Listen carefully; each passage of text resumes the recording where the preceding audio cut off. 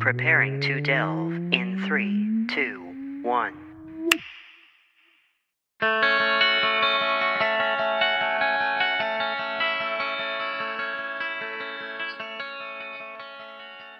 Hello, everybody, and welcome to Delve. My name is Nathan.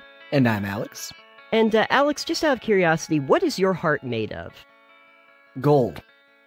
Oh, okay, that's good. What if your heart was made of crystal? Even better. Well, good news. On the show today to talk about Crystal Hearts, we have Eran and Aviv. Eran, Aviv, thank you for coming on the show. Very happy to be here. Thank you for having us. And what a wonderful segue. Yeah, that's the best I can do.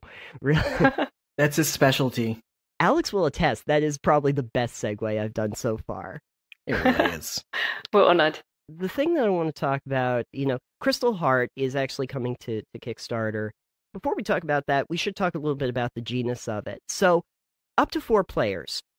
I'm really curious if you can tell me in your own words just what up to 4 players is and how this all equates to what you're doing right now. Eran and I started working together years and years ago. We did a webcomic together back in Israel. We had a really good time working together. We worked together well. So now that we've both moved to London about 4 years ago, we decided to work together again and do another webcomic. We were both interested in board games. Board games is a wonderful world full of content and beautiful visuals and jokes, because board games and gamers are funny. So we decided our webcomic is going to be focused on that. So it was 2 years of that, and we kind of maxed out on board game jokes. We decided to do something slightly different, and our real true passion was actually role-playing games. So we decided to take our main characters, our up to 4 players, well, they're 4 players, and have them play a game of their own. And the game that they're playing is actually something we've played 12 years ago with our friends. And we took that system, we developed it a little bit, and we gave our own characters to create their own characters and have them sit and play this game. And that is Crystal Heart. Ah, all right. So, so your characters actually have characters all their own. Yes, we distinguish them by saying players and characters. Aha, okay, so you have players and characters. Yes. Tell me a little bit about those players and characters. Well, the players are very generally based on us because we needed someone to base them on. And I have a wife, Aviv has a husband, so that's 4.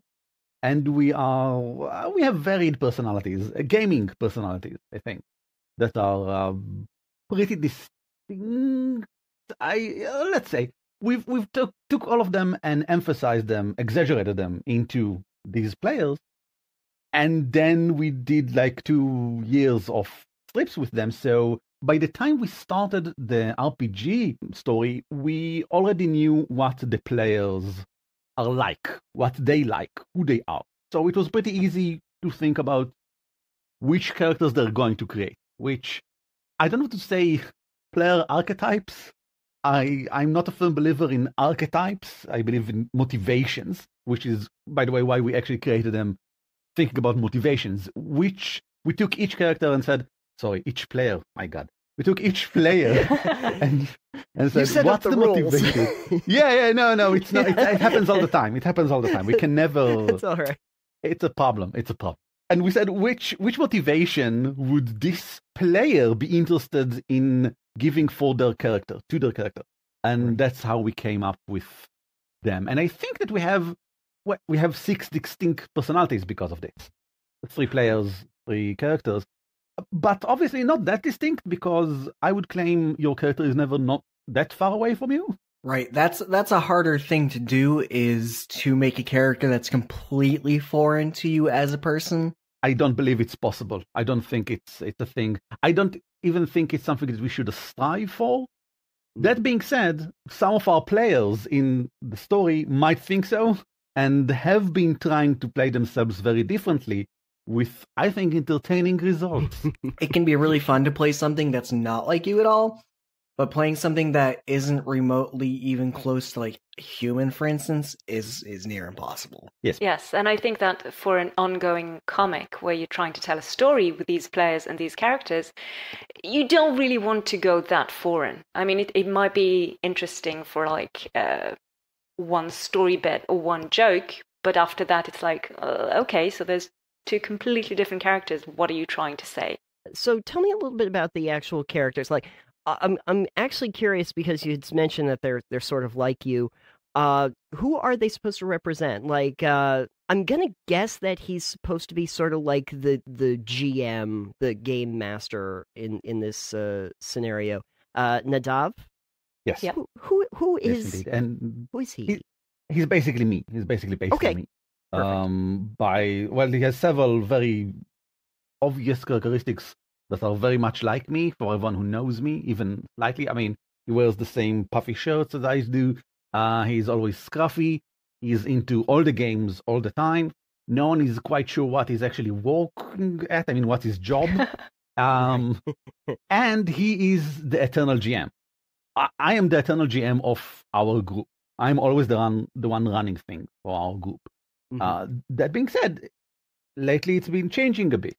All of my players, Aviv included, have run one-shots. Aviv is thinking of running the whole new D&D campaign for us. Ooh.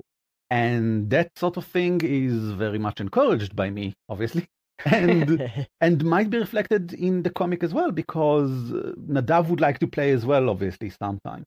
But for now, he enjoyed the same thing I enjoy, creating the mechanics that you require in order to have crystals and everything that is crystal related in the world, and tweaking them and working with them, and then telling a magnificent story. Magnificent in scale, not specifically in maybe quality. That's up to you. I'm guessing then that Nadav is pretty close to you in terms of the character. Okay. So it's basically a pretty direct analog. But it's the easiest one because it's right. I don't want to say just the GM, but compared to how we show the players portraying characters, just having the person who runs things, I mean, there's something very stable and continuous about him. He's just there. He's just doing his thing. While, for example, Rotem, we plays Muna, the leader of the party, is based on Aviv. But like all the players, way more exaggerated. I don't think that if you would sit to play with Aviv, you would feel like you are playing with Muna, for example. I think if you sat to play with all four of us, you could probably match the real person with a player based on them.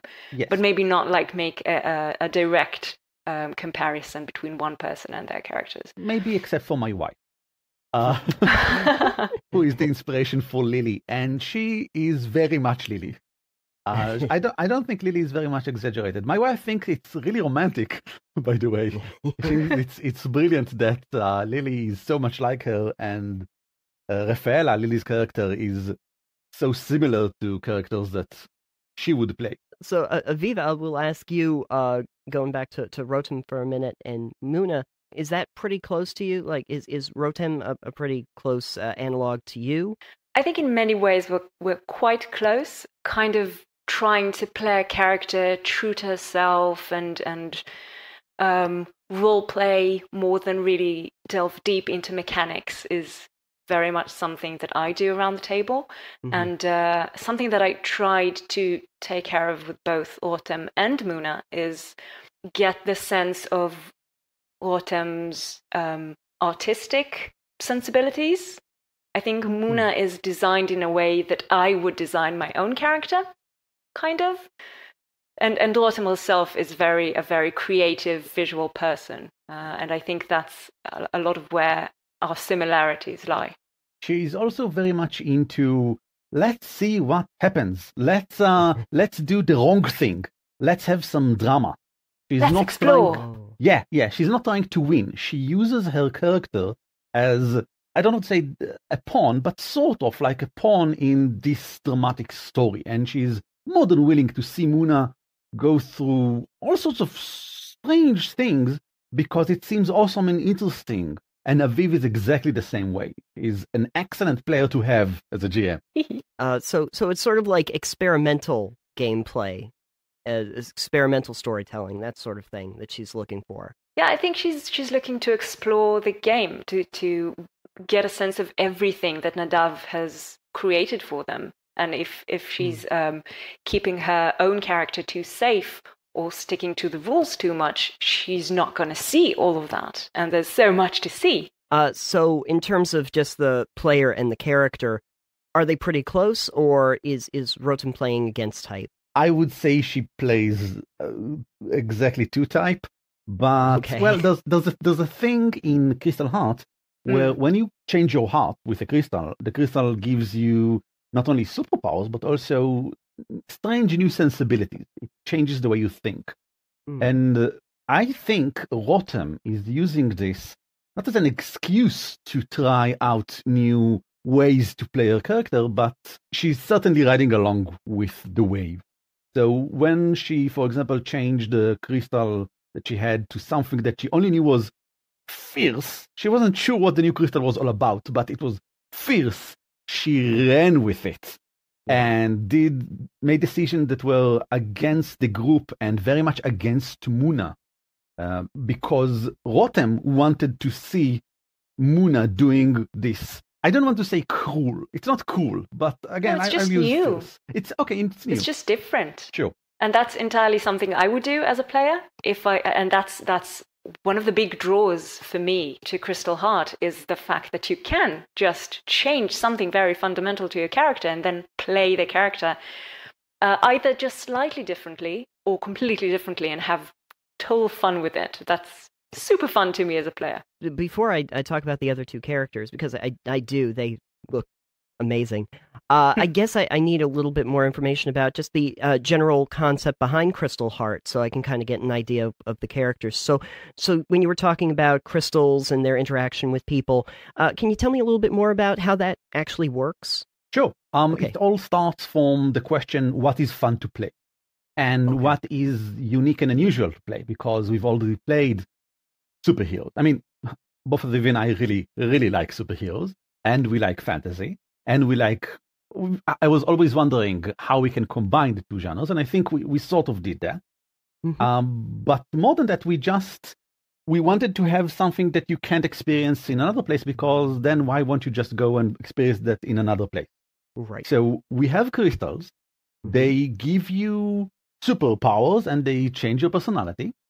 And they are the main thing. I'm leaning over toward the game design discussion. We created them instead of treasure, in a way. You are not looking for gold or magic items. You're looking for crystal. And when you get a crystal, you are not rewarded by more power. You are rewarded by new story options. Every crystal can be used if you spend a penny, which is a resource in Savage Worlds, a rare resource, so you don't do it all the time. If you spend a penny, you can use your crystal to evoke any power you can think of, as long as it's within the same theme as the crystal. The regular powers of the crystal are, yes, they are ranked by power. There are weaker crystals, there are more powerful crystals that give you access to more powers, and those are the ones that we are looking for when we go around. But they also have bigger, stronger, and more hindrances, more things that will influence you. When you, for example, we wrote a heroic character, someone who's like level 15 in D&D, and they use a crystal that's really, really powerful, and that person is basically a slave to their crystal. They are now spending months thinking that someone is chasing them because their crystal gives them paranoid delusions that are so powerful, so strong, and work so well within the specific situation they're in, that having all of this power is, I mean, what does it give you if you can't use it, or use it for the wrong reason? And that's actually a thing that I think a lot of scene agents, we call our people that can replace crystals, their heart with crystals, agents of scene. Scene is the organization. And I think that scene agents, the more powerful they become, the more experienced they become, the more slightly deranged they become. And you can be Superman-like in strength, but you would be Bizarro-like in in your sensibilities, in what you're trying to do. In the actual comic of Crystal Heart, your characters are seeking out these crystals. Yes. And in the role-playing game, they will be seeking them out as well. Yes. You start with a novice crystal, which is like the weakest one. It's like, and you're looking for seasoned crystal and veteran crystals and the legendary heroic crystal and the legendary crystals. Okay. Yeah. I always love the legendary crystals. Well, they are actually legendary. With capital L, they are. Oh, the capital L. They've got orange text. They've got exactly. they've got the flavor unique text on the bottom. Exactly. The other two players that you have. Lily, you were mentioning earlier. Can you tell me a little bit about Lily and her character? Her motivation is finding a very powerful crystal. That's why she joined Scene. That's what her player wants for her. So she's all about powerful crystals and gaining more strength in a way.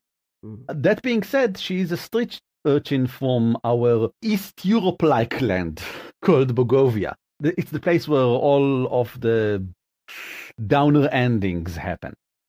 And she's from there, and she has a horrible backstory. And that's exactly what Lily would like to have. She wants to have a horrible person going through horrible things. Sounds lovely. That tells me so much about the character. What was the development process for somebody who just wants that?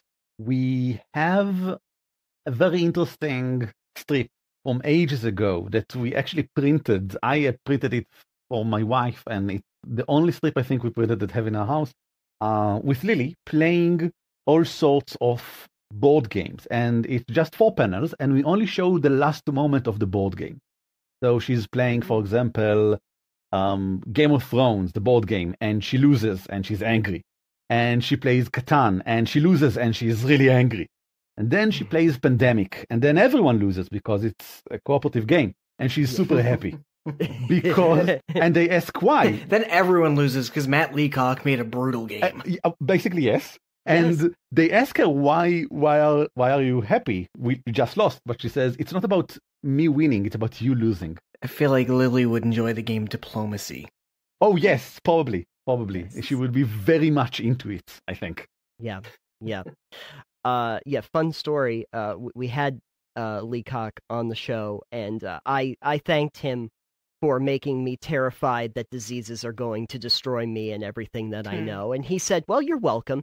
So at least he's aware. At least he's aware.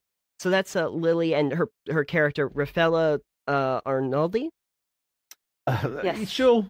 It's close. It's written down, so we don't care. It's written. Yeah, that's right.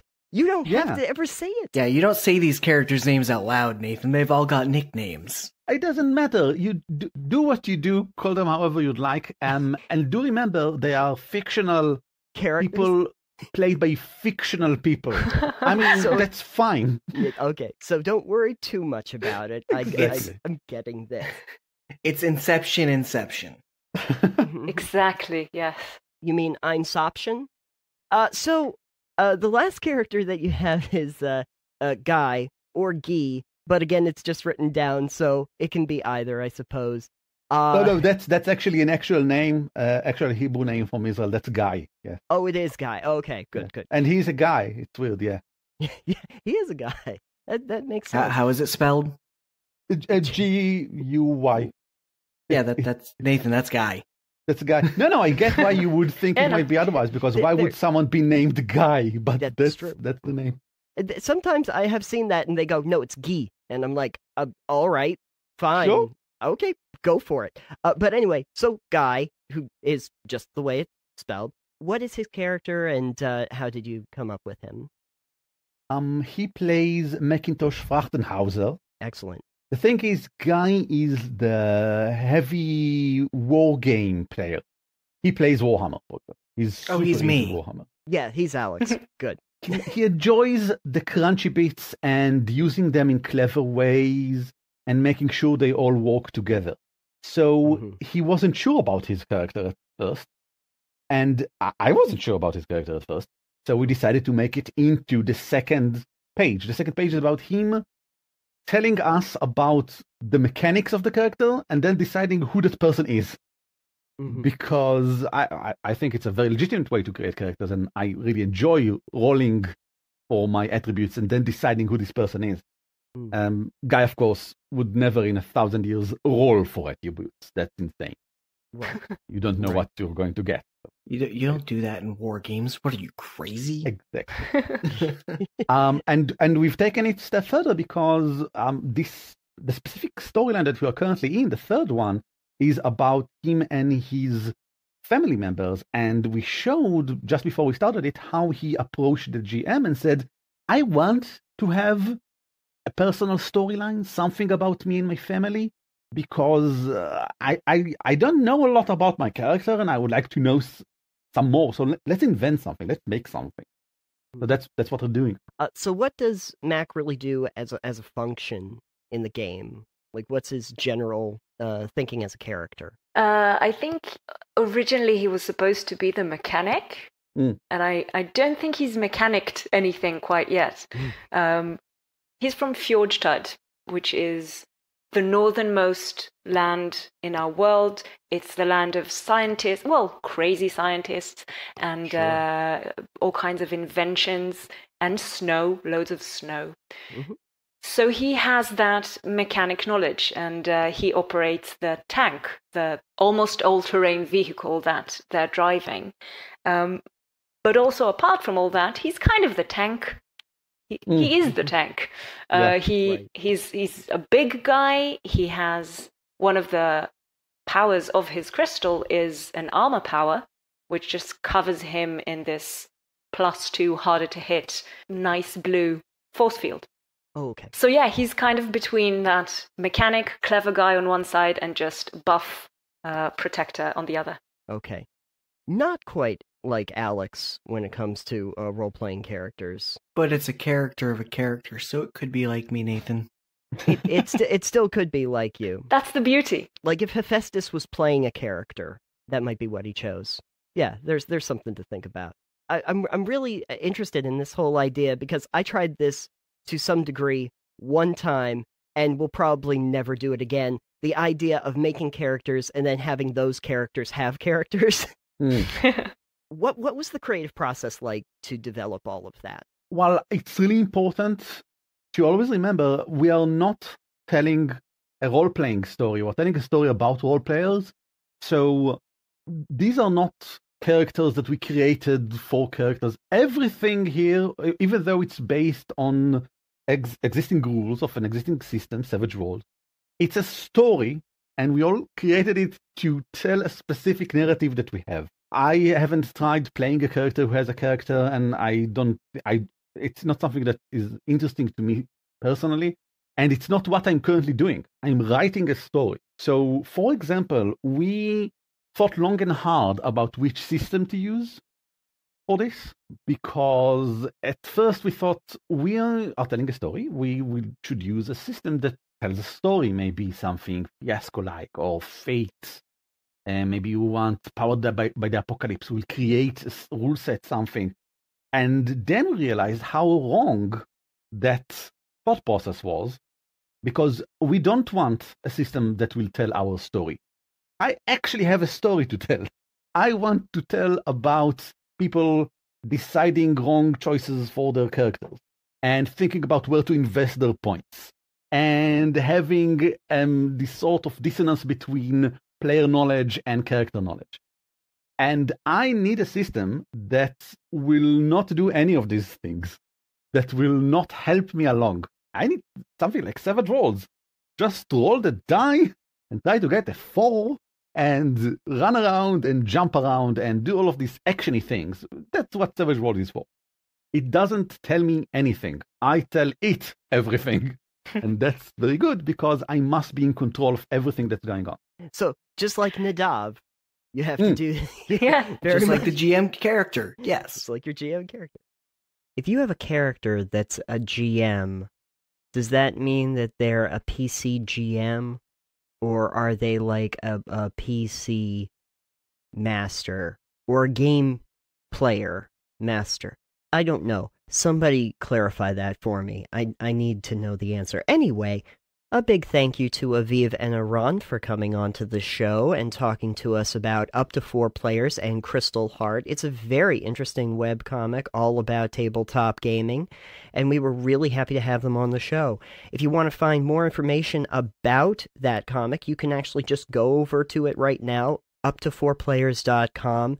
And if you go to up4players.com/crystalheart, you can actually sign up so that you can get the starter set, because on the next episode, we are going to be talking about the Kickstarter that is coming right up, actually November 20th, for Crystal Heart, which is going to now be an actual setting for Savage Worlds. So in addition to actually finding out how you play Crystal Heart, we also had to find out a lot about Savage Worlds, which Alex and I are really not familiar with. And it's actually surprising, because when I realized what a community there is around Savage Worlds, they actually just had a Kickstarter themselves for the Adventure Edition, which went incredibly well. They funded in under 5 minutes and had over 5,000 backers. I was really surprised. I think when you actually hear them talk about it, not just the setting, but also the system itself, if you were not familiar with it before, I think you're going to be very intrigued by it. And Crystal Heart as a setting, a lot of interesting stuff going on there, and you're going to want to hear about more of that when we come back on the next episode. If you want to find out more information about Delve, you can go to delvecast.com and find all of Delve and Orbital and Attempting to Play, all of the things that we've done recently, even some of the little experimental things that I've been playing around with. You can find it all over there. And, of course, you can find us online. I am at Titanium. Alex is at EXP Limited. The show is at Delve Podcast. And you can also find Aviv at Aviv Or, and you can find Eran at NNESK. You can, of course, find us on all sorts of podcast platforms, from Apple Podcasts or iTunes, whatever they're calling it at the moment, Google Play, and iHeartRadio, I believe we're on right now. There's basically every place that you find podcasts, you can find us. And, of course, make sure to rate, review, and subscribe. Stars are sort of like crystals, right? You just give me 5 crystals. We'll just call them that. It's fine. When you go over to our website, please check out our Patreon just to see the kinds of things that we have there. Even for $1 a month, you can get all of our additional content, including completely raw interviews with all of these people that we do, the full, complete interviews, nothing cut out. That's fun for audiophiles, I hope. And, of course, I want to thank our shiny level patrons, Bonnie Ainsworth and Dom Perry, for, helping the cause. Oh, and I also want to give a special thank you to Amit Moshe for helping to make this episode happen. We really appreciate it. And now I'm realizing I probably should have also thanked Sydney for making our interview with Amit happen. I gotta thank a lot of people from now on. I think that's just inevitable. On the next episode, we seek out some crystal hearts of our own and see if we can survive some Savage Worlds. Until then, thank you for joining us, and good gaming, everyone.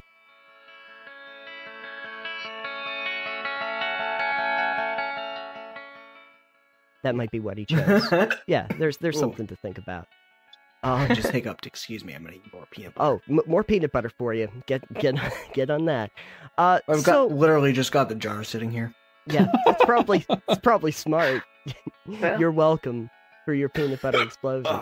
Oh, so, I love how you're doing your own Foley effects now. That's great.